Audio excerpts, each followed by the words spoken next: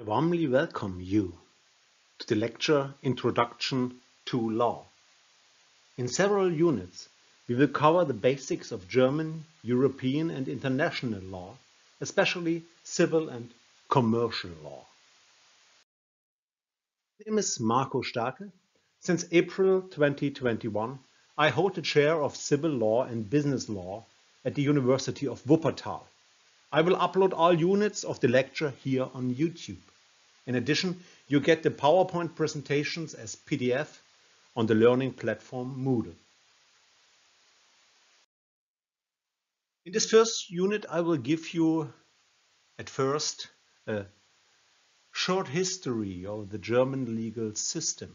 Then we will take a look at the branches of law and jurisdiction, of the hierarchies of norms, and of the methods of interpretation.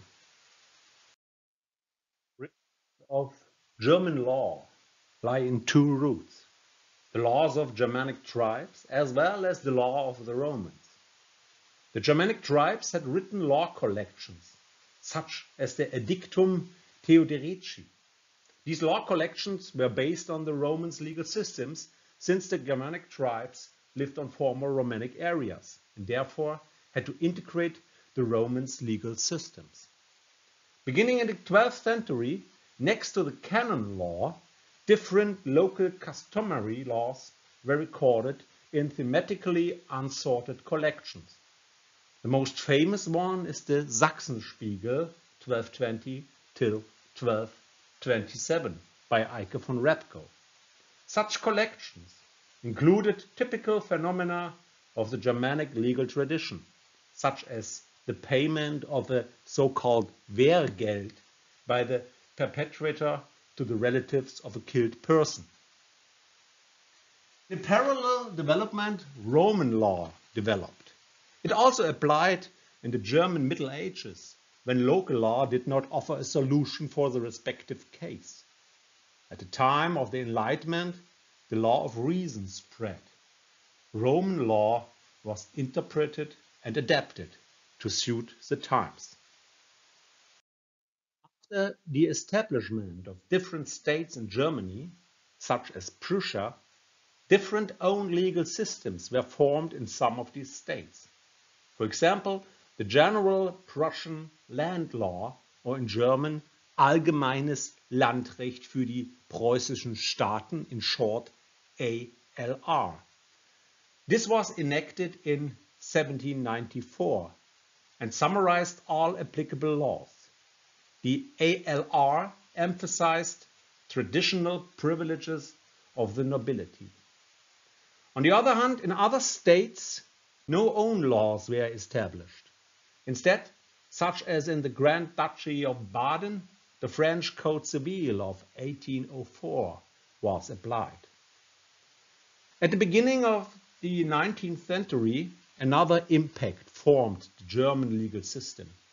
Representatives of the historical school of law, such as Friedrich Karl von Savigny, spoke out against further codification of private law. They believed that law should be derived from the original Roman sources. However, in 1870-1871, the German Empire was created by uniting several small states. After long preparatory work, the Civil Code was promulgated in 1896. It came into force on the 1st of January 1900. It was named Bürgerliches Gesetzbuch, in short BGB. This code is still in force in Germany today in an often adapted form. After the rise of the National Socialist era in 1933, the law degenerated into a means of power for the regime and was reduced to absurdity through special legislation and political show trials at the so-called People's Court. The end of the National Socialist era also meant a new beginning for the German legal system. Driven by images of the crucial reign of the National Socialist German laws should ensure that these happenings would never take place in the future history again. Therefore, every law today must be measured against the standards of the German Constitution. The basic law of 1949 called Grundgesetz, or in short, GG. The Grundgesetz, the basic law, consists mainly of fundamental rights, the so-called Grundrechte, and the principle of the rule of law, the so-called Rechtsstaatlichkeit. As a result of World War II, Germany was divided into Western and Eastern Germany. Therefore, two different legal systems were formed in Germany. By the ongoing development of the legal system in the western part of Germany, the Federal Republic of Germany, or in German Bundesrepublik Deutschland, BRD, followed its historical roots. The legal system in the eastern part, the German Democratic Republic, GDR, in German Deutsche Demokratische Republik, was influenced by the Soviet Union's legal and social system. The division of Germany was ended by the Unification Treaty in 1990. With the reunification, the Western law became the constitution and law for the whole of Germany. The laws of the former GDR gradually ceased to apply under transitional agreements. Let's take a look on the sources of law and the hierarchy of norms. In opposition to case law, mainly known in relation to the US and UK law, the German legal system is based on codified law. The principle that law in Germany has to be codified leads to the fact that by the time the German legal system has been growing to a legal system of innumerable codified laws. This leads, on the one hand, to a high complexity of rules and German legal language. On the other hand, the high degree of codification leads to a high level of legal certainty. Though German law is not case law, it also consists of case law. Case law becomes part of German law if the jurisdiction interprets the German law. It is a controversial issue if this case law is a source of law or just an aid of interpretation of the German law. Nevertheless, judgments by the German Federal Constitutional Court, the Bundesverfassungsgericht, are binding for all federal and states constitutional bodies. In addition, laws need to be interpreted under the principle of the uniformity of the legal system.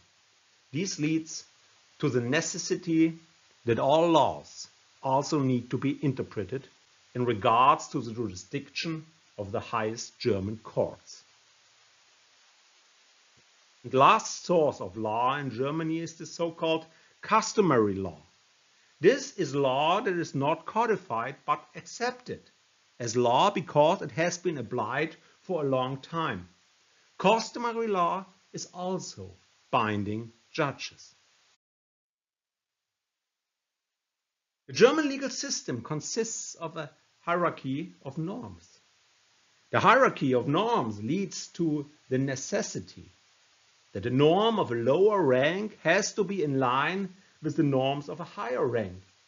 If the norm of a lower rank isn't in line with the norm of a higher rank, it is void, invalid. The rank of norms are the norms of the Constitution, the basic law, the Grundgesetz. The Constitution takes precedence over all other laws. According to Article 1, Section 3 of the Basic Law, the fundamental rights of the Grundgesetz are binding the legislative, the jurisdiction, as well as the executive. In addition, the legislative is bound by the constitutional order, and the executive as well as the jurisdictions are bound by law and rules. Article 20, Section 3 of the Basic Law. The rank under the Constitution is formed by the so-called formal laws. These are laws that are passed by the legislative federal parliament or the parliament of the states.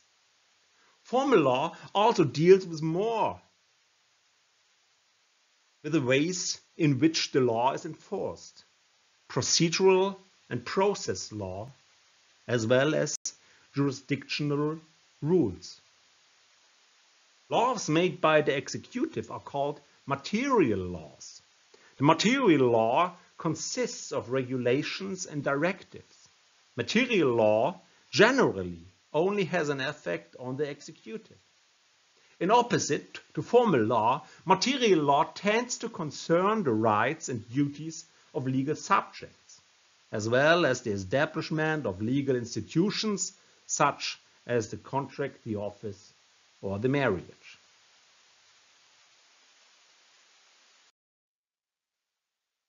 The European Union has effect if there is no national rule, or if a national rule conflicts with the law of the European Union. Therefore, the law of the European Union enjoys the primacy of application. The law of the European Union is divided into primary and secondary law. The primary law consists of the treaties. The Treaty on the European Union, TEU, or in German EUV, and on the other hand, the Treaty on the Functioning of the European Union, TFEU, or in German AEUV. Law consists of numerous regulations, directives, and decisions. These are derived from the principles and objectives set out in the treaties. International law applies on the basis of international treaties. In opposite of the law of the European Union, international law does not enjoy primacy of application. Instead, international law stands next to the German national law. So international law needs to be taken into account when interpreting German national law. Let's take a look on the branches of law and jurisdictions. German law is divided into two major areas: private law and public law. Private law regulates the legal relationships between individual citizens. In this context here, public law is subdivided into what is known as public law and criminal law in turn. The core of private law is the civil law, which is codified in the German Civil Code, Bürgerliches Gesetzbuch, BGB. It contains regulations that affect the everyday life of a citizen, such as sales contracts, tenancy agreements, but also regulations on marriages and divorces or on inheritance. In addition, private law also consists of commercial law. This only applies to merchants. It is regulated in the Commercial Code, or in German Handelsgesetzbuch, HGB. Furthermore, private law contains labor law, which deals with the legal relationships between employees and employees. Finally, private law also includes copyright and patent law. These deal with the protection of so-called intangible goods, meaning the protection of human ideas.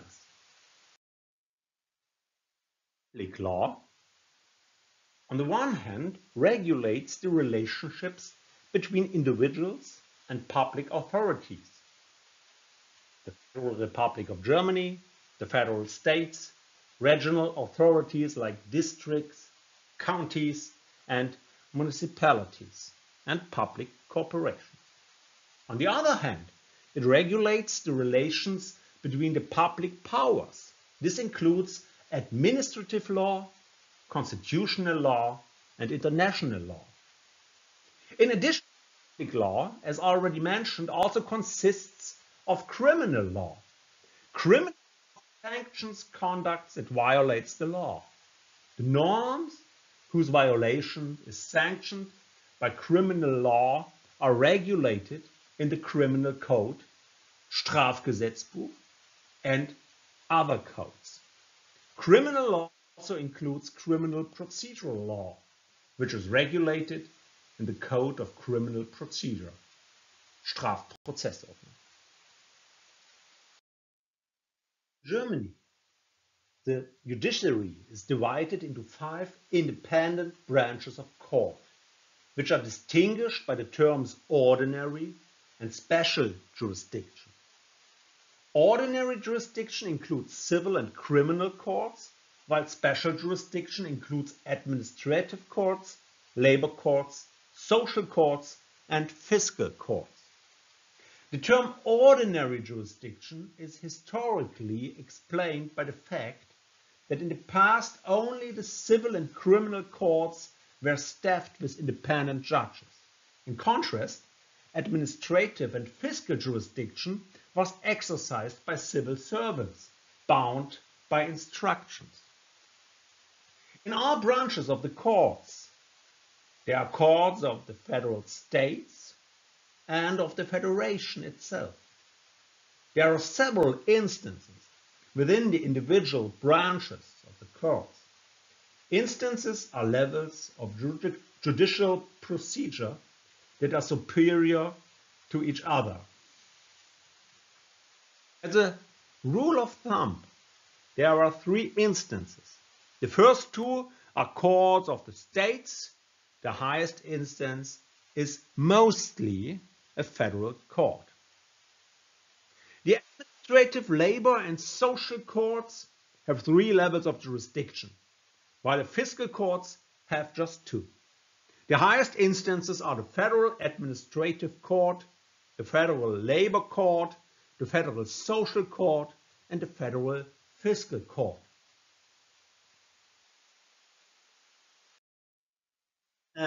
Another federal court, the Federal Patent Court, is established for disputes concerning the commercial use of patents, which can be applied for and granted for inventions at a federal patent office.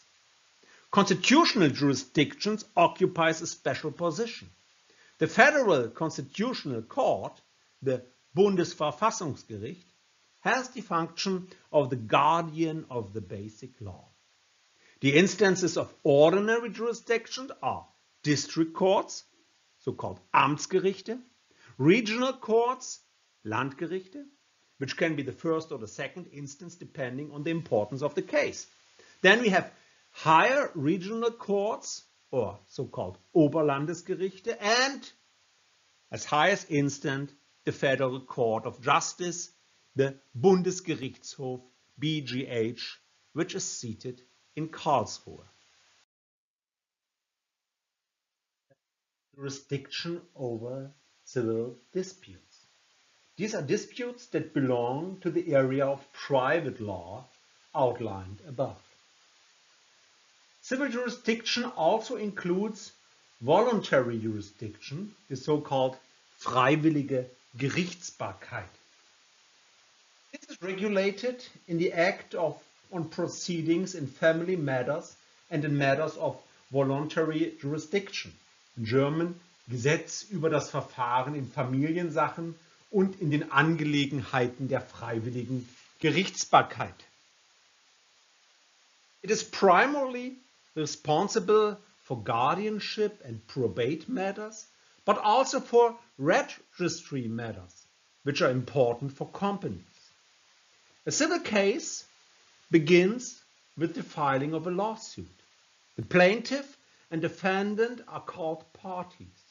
The parties face each other on an equal footing. The plaintiff substantiates his claim. The defendant denies the allegations in whole or in part. Both parties can present evidence and produce witnesses. The court only examines what the parties submit. It does not investigate ex officio. This is why in civil proceedings one speaks of party rule. District Court, Amtsgericht, is the first instance for amounts in dispute up to and including 5,000 euros. The amount in dispute is the value of the matter in dispute. If a certain sum of money is not being claimed, the court sets it. The court costs and lawyers' fees are determined according to the amount in dispute. In addition, the district courts hear tenancy disputes, divorces and disputes arising from them, and other special matters. Proceedings in the first instance end with a judgment, unless they have been concluded in another way. For example, by withdrawal of the action or by amicable agreement, a settlement. The judgment is final if the parties do not appeal or if it is no longer possible to appeal. Appeals are understood to be the possibility of challenging a court's decision and demanding its review by a higher court, a higher instance. Important legal remedies are appeal and revision. In an appeal, the higher instance reviews both the facts and the legal side of the case, and the trial is reopened. Appeals against judgments of the district courts are heard by the regional courts, and appeals against judgments of the regional courts are heard by the higher regional courts. Appeals can only be lodged if the appeal value, which may differ from the amount in dispute, exceeds 600 euro. The revision, on the other hand, only examines whether the lower court applied the law correctly. Depending on the case, the BGH or the OLG are responsible. Revision is generally only admissible if the case is of fundamental importance or the judgment deviates from the decisions of the Federal Supreme Court, the BGH, in a similar case. This is to ensure the uniform interpretation of the law. Courts are responsible for applying criminal law, which is laid down especially in the criminal code, the so-called Strafgesetzbuch, StGB. However, many other laws also contain criminal law provisions. For example, the Narcotics Act, the Assembly Act, and the Foreign Trade and Payments Act. Filing of charges by the public prosecutor's office. This is usually preceded by a criminal complaint filed with the police, the district court, or the public prosecutor's office. In the preliminary proceedings that now begin, the public prosecutor's office, in cooperation with the police, determines whether there is a sufficient suspicion of a criminal offense. If this is the case, charges must be brought. The public prosecutor's office acts according to the principle of legality. This means that it is obliged to prosecute a criminal offense. The only exemption are so-called application offenses. Indeed, the person concerned must file a criminal complaint in order for the offense to be prosecuted. If the application offense is also a private prosecution offense, charges are only brought if this is in the public interest. Otherwise, the injured person only has the option of a private prosecution. If a criminal offense is suspected, preliminary proceedings are initiated. If the accused is sufficiently suspicious, the main proceedings are opened. With the opening decision, the accused becomes the defendant. The court has to investigate the facts of the case and prove the accused's guilt. In doing so, it is not bound by the evidence presented by the public prosecutor, but can take evidence itself, hear witnesses, consult experts. The accused has the right of defense. He can be represented by a lawyer. This is mandatory in the case of serious offenses. If the accused cannot pay for a defense lawyer, the court appoints a public defender at state expense. The criminal proceedings end with a verdict. Unless an appeal is lodged, it becomes final and is enforced. In the first instance, several courts can be responsible. The court decides as a single judge on a misdemeanor where a custodial sentence of up to 2 years or a fine is to be expected. The court decides as a court of lay assessors at a district court with 1 or 2 judges, 2 lay assessors on felonies and misdemeanors with custodial sentences up to 4 years. We have a grand criminal chamber at the regional court with 2 or 3 judges and 2 lay assessors on serious crimes, and as a jury court on homicide. The Grand Criminal Senate decides at the higher regional court with 5 judges cases for state protection crimes such as treason, terrorist acts of violence.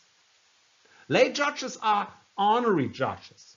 They have no legal training and have the same rights and duties as professional judges at the trial when deliberating on the verdict. A convicted person may appeal against the judgment. Juvenile criminal law applies to offenses committed by juveniles aged 14 till 18. It is also often applied to adolescents 18 to 21 years. Juvenile criminal law provides for educational measures. For example, the instruction to perform community service. If this is not sufficient, disciplinary measures can be imposed. For example, the requirement to make good the damage or youth detention. Youth detention is imposed for particularly serious or repeated offenses. It is served in a juvenile penal institution and lasts at minimum 6 months to a maximum of 10 years. We have special juvenile courts who decide these cases. Administrative offenses are to be distinguished from criminal offenses. These are violations of state commands and prohibitions that are not so serious that the penalty would have to be imposed. They are punished by administrative authorities, which impose a fine by way of a penalty notice. Minor administrative offenses, the most common of which are speeding and parking offenses, are punished by a warning fine.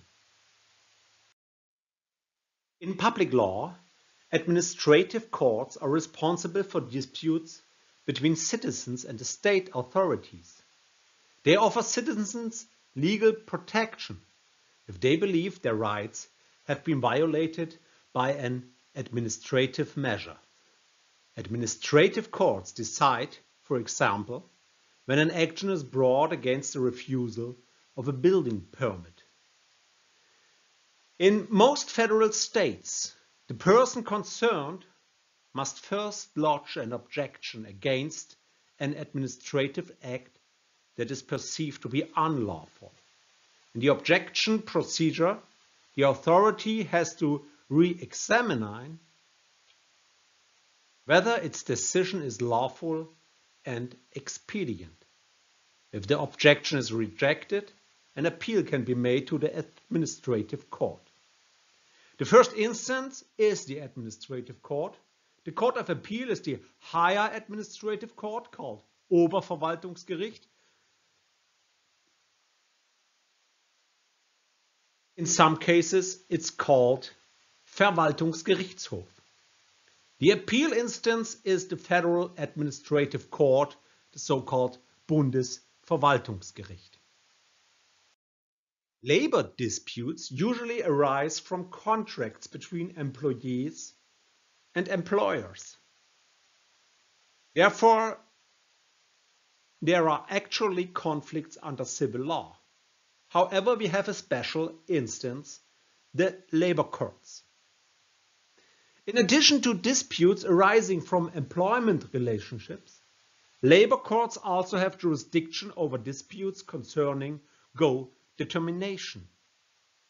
These concern both the rights of works council and conflicts between trade unions and employers, associations over collective agreements and the legality of a strike. The labor courts have three levels of jurisdiction. The first instance is the labor court, Arbeitsgericht. The second instance is the regional labor court, Landesarbeitsgericht. The highest instance is the federal labor court, Bundesarbeitsgericht, seated in Erfurt. Labor courts are staffed by professional judges and honorary judges. Half of the honorary judges come from the employers, half of the employees. Labor court proceedings are less expensive than other court proceedings. The parties can conduct the legal dispute themselves or be represented by legal representatives of the trade union or employers association, are free of charge for members. An amicable settlement is attempted in advance.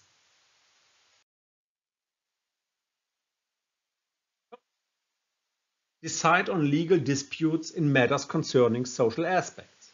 This can be social insurance, unemployment and accident insurance, war victims benefits, or child benefit.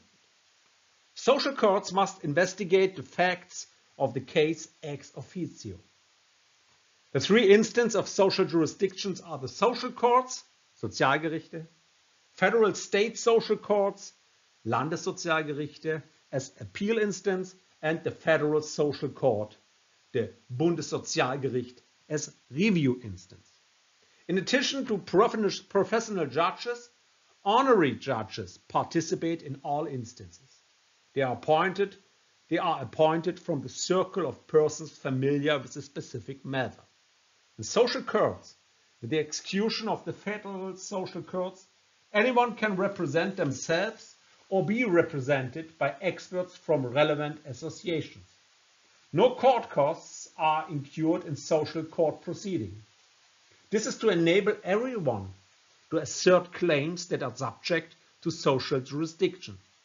This is because these are usually claims that are necessary to cover the costs of living. The courts have jurisdiction over disputes between citizens and the fiscal authorities. In the vast majority of cases, these are complaints against tax assessments. First, an objection must be lodged against the notice of assessment from the tax office. If this remains unsuccessful, an action can be brought before the fiscal court. Appeals against rulings of the fiscal courts may be made to the federal fiscal court, the Bundesfinanzhof. There are only these two instances. Tax courts are staffed with 3 professional judges and 2 honorary judges. The Federal Supreme Finance Court with 5 professional judges. The courts of the European Union exercise legal supervision over all community law to ensure the respect for the community law in interpretation and application of the founding treaties. The Court of Justice of the European Union is the supreme judicial body of the EU. It's abbreviated as ECJ or in German EuGH. It is no part of the branches of German courts, though it is part of the law system. It ensures cooperation with the courts of the member states, that the law of the European Union is interpreted and applied correctly and in the same way in all member states. The Court of Justice, ECJ, has one judge per member state. General Court, EGC, has jurisdiction at first instance in cases which are not referred to the specialized courts or directly to the Court of Justice. It also has jurisdiction at second instance to hear appeals against decisions of the specialized courts. At least one judge per member state. Specialized courts can be set up for specific subject areas. They may hear and determine cases at first instance. The General Court has then the jurisdiction at second instance to hear and determine appeals against their decisions. After this short overview over the legal instances and areas of law and jurisdictions, let's take a last look on aspects of the method of law, of interpretation of law. In jurisprudence, interpretation can have different meanings. We distinguish the interpretation of a legal norm or a legal transaction. On the one hand, the interpretation of law, on the other hand, the interpretation of contracts or declarations of intent. The interpretation of law essentially includes the interpretation according to the so-called classical canon established by Friedrich Karl von Savigny. We have first the grammatical interpretation, second the historical interpretation, third the systematic interpretation, and fourth the teleological interpretation. Grammatical interpretation strictly follows the wording of the law.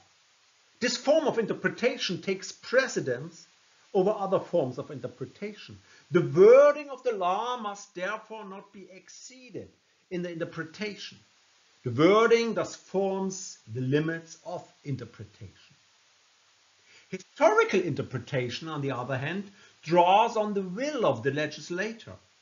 To determine the will of the historical legislator, government drafts resolutions, recommendations of the committees in the Bundestag and Bundesrat, minutes of plenary sessions, and the reports of the rapporteurs of the mediation committee can be consulted. However, laws are often amended by reforms.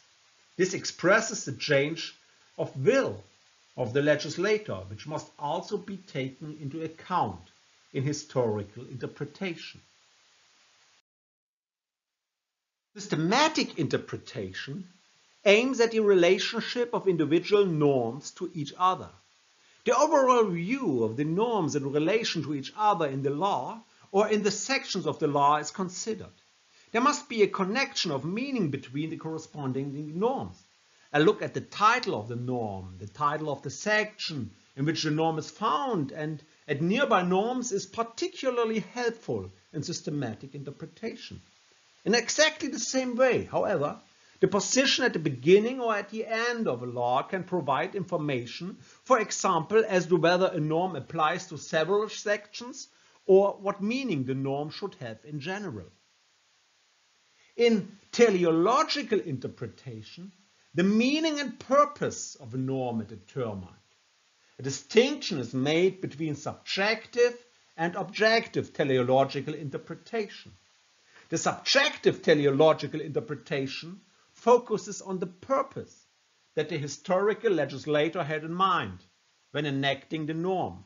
In fact, Subjective teleological interpretation is a subcase of historical interpretation.